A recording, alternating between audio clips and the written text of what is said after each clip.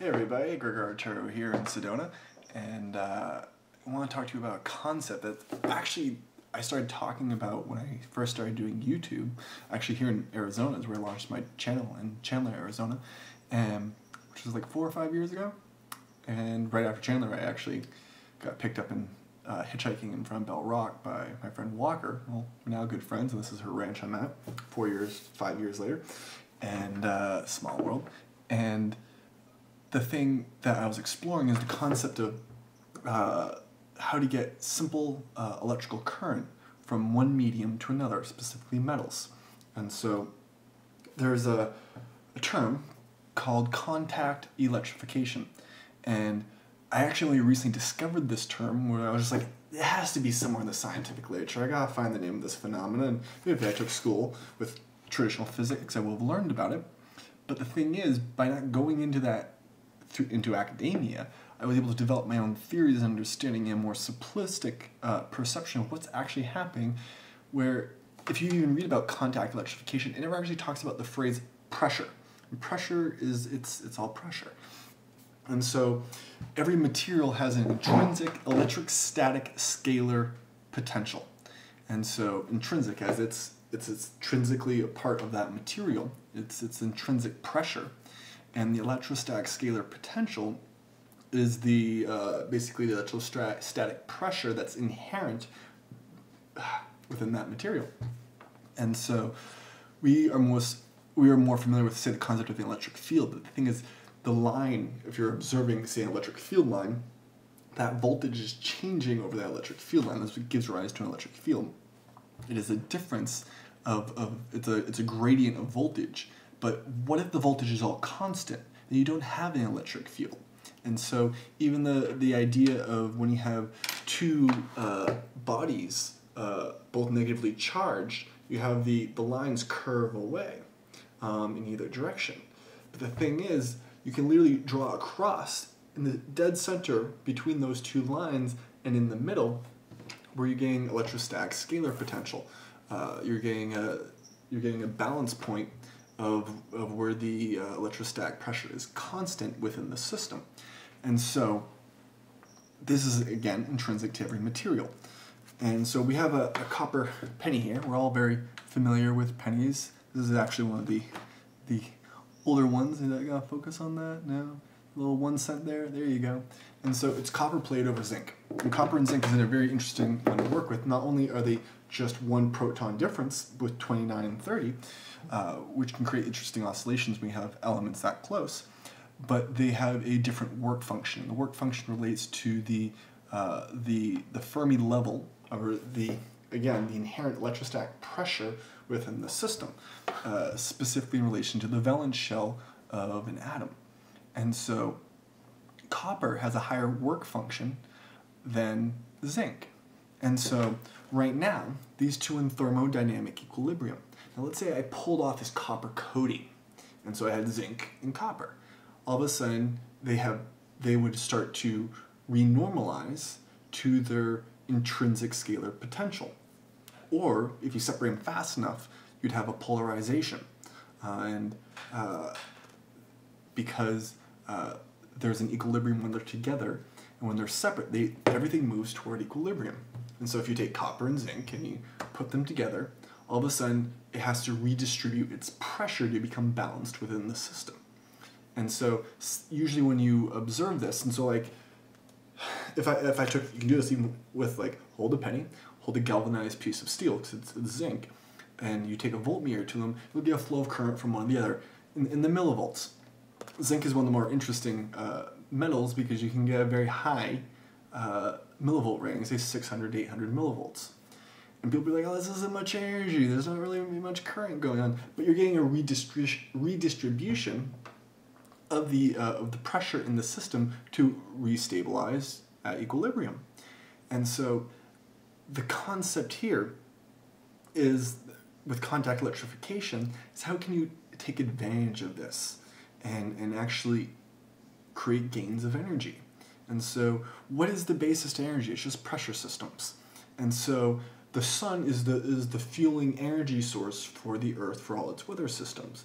But what is also then the next prime mover of weather systems on the planet besides the sun is it has to do with landmass and sea. You're having these two different, extremely different materials, landscapes, and how they interact with energy and store energy, such as water is able to store heat much more readily than, say, the Earth. And this fuels the weather systems. And so the thing is, there's solar energy, or the concept of energy, even neutrinos being emitted by the sun. There are so many forms of energy moving through us at one moment, and even the inherent kinetic energy within an atom. And so the idea is, how do you take the intrinsic pressure that's already present around you and start to create a dynamic pressure system, an energy system that can also then start to self-organize energy, because that's what a hurricane does. And a hurricane self-organizes energy, pressure. It builds potential energy, and then obviously converts it to work. And so where you see opposing polarities of compression, expansion, hot, cold, they're all interrelated, high humidity, low humidity, clockwise and counterclockwise rotation, all working within a system of a hurricane. The polarities create stability within a system. And so if you take two materials, okay, and you bring them really close together, this relates to, say, the Casimir effect, where you have two plates, say, 10 nanometers apart, you're going to start to get vibrations of the quantum vacuum oscillating back and forth in between. Well, the thing is, you can take two different materials and bring them very close together, like a capacitor, and you're going to get an intrinsic charge polarization between those two, and albeit very small voltage. And so if you have, say, a better way to say visualize this is you have two spheres, and you bring the two spheres together, all the charge on one side and all the charge on the other side are going to start to be focalized at those points where those spheres are really close together, because they have different intrinsic electric scalar potentials with those materials. However, as soon as you touch those two spheres together, the energy then redistributes around the system and restabilizes and creates equilibrium. This relates to Thomas Bearden talking about don't kill the polarity. We constantly kill the polarity with our systems. As soon as you plug something in, as soon as you hook up the battery, you start losing your voltage. You start losing your electrostatic pressure within the system. And so it's like plugging a hurricane in and being like, well, there's so much power, let's drain it, and the hurricane just dies. Well, that usually happens when it loses its energy source, when it goes over land. But if you wanted to start to pull energy from a hurricane and use it for something, you would start to drain the system. But the concept here is, if the system is self-organizing more energy than what you take out or, say, put into a load, it will keep self-organizing, it'll keep growing, or you will stabilize it as, this is the max load I'm going to take outside of the system. And someone started playing some YouTube in the background. Anyways, the concept here that I'm trying to get across is how you can create a simple self-resonant oscillation between differing materials. And so, like, say, here's an example. Say you have a piece of aluminum and a piece of copper. Gold is even where you can create more of polarization. And you actually rest these two on each other. Well, aluminum naturally oxidizes in air and forms a oxide layer of aluminum oxide, corundum alumina, as it's all known as, and about 4 nanometers thick. Now that's, say, roughly anywhere between 100 and 200 millivolts it can handle in terms of the dielectric strength. And so if you have a polarization between, I'm going to kill any sound, Facebook, and if you have any polarization start to build between those two, and that polarization reaches the level of dielectric breakdown, it's going to pulse through into it, and it's going to start to redistribute, because you're going to have electrical connection between the two. So you have a build to 200 millivolts, it pulses, well, then after that you lose your voltage, and so then the insulator then becomes an insulator again. And if the insulator gets damaged in any way, I'm not fully familiar with how alumina handles with electrical discharge. I believe it does damage it. It reoxidizes again. And you can also use semiconductors. So copper can form a copper oxide on it, and become a semiconductor, and it has to get to a certain level of a Fermi level before it becomes conductive. And so this is all I understand band gaps with conductors, insulators, and semiconductors. They're really all the same thing. It's just understanding the diversity of the band gaps of the material, which relates to conduction. And so, well, once you have the new materials, become together, zinc and copper, they start to restabilize. We're talking about, copper and aluminum. Again, it's just really two different materials. And then the charge starts to build up again, and it pulses again. And so aluminum, with another material, you should be able to get a high frequency, very subtle, very low voltage pulse between the two. This is probably more effective utilizing a semiconductor than an insulator. I know John Searle was using Teflon, and there would reach a dielectric breakdown, but the Teflon wouldn't damage. And it might be that the insulator doesn't damage with, say, low enough voltages or not enough heat. I think it's heat that usually destroys the insulator. And being it's only 4 nanometers and it's very low voltage, there might not even be destroyed at all. And so hopefully I will be testing some of these theories as I'm headed to Nevada City. And it's something I've focused on for a long time, but now I have a little bit of the actual scientific literature to help support what I've already been thinking about for 4 years now, and how to create a fractal self-resonant oscillation. This comes into concepts of geometry and phasing, using natural crystals, as in the actual geometry of that crystal, and how you can start to create symbiosis between different forms of metal, or conductors, semiconductors, insulators, piezoelectrics, and that there is a fractal organizational process taking place between these two. Contact electrification also works with semiconductors and metal insulator junctions, and so it's any material, and the different materials in terms of the band gaps will explain how they interact when they get really close or when they touch. And so this is going away from the concept of a spark gap, which you need, say, in air, you need about 1 kilovolt per millimeter. And you could have a sparking effect.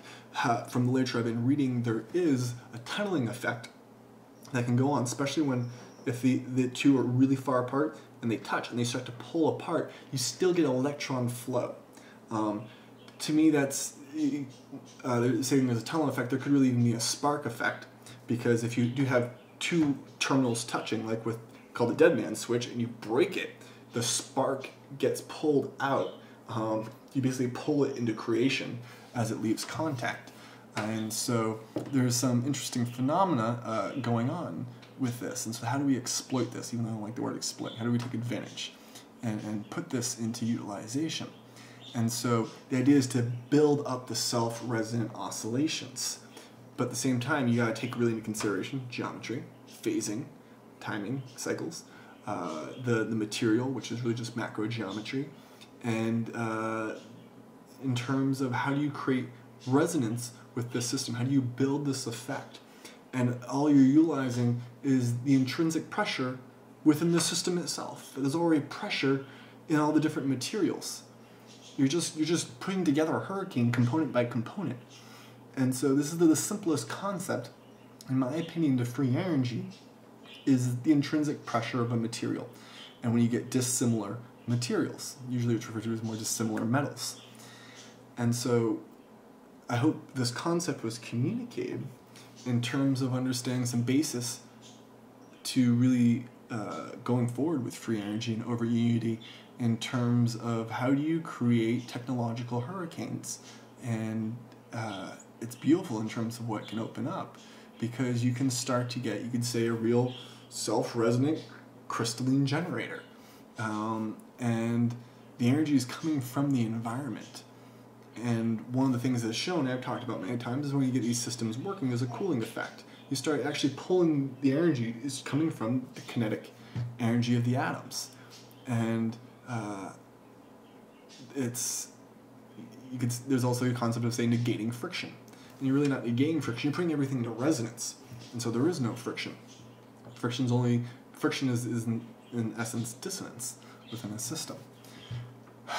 Well, contact electrification, that is the magical term. And I suggest you go explore it if you're curious, and put your mind to use. See where it goes, what you can start to develop with this effect, because that's really all I do, is just looking at phenomena, effects, and being like, oh, this does this, this does this. Well, then how can I apply this? So that's exactly what Tesla did, is he was thinking how you could apply that. And that's sort of the difference between the inventor and the academic scientist. Is academic science that just explores the phenomena, where the inventor applies it into reality and actually brings it into our daily being.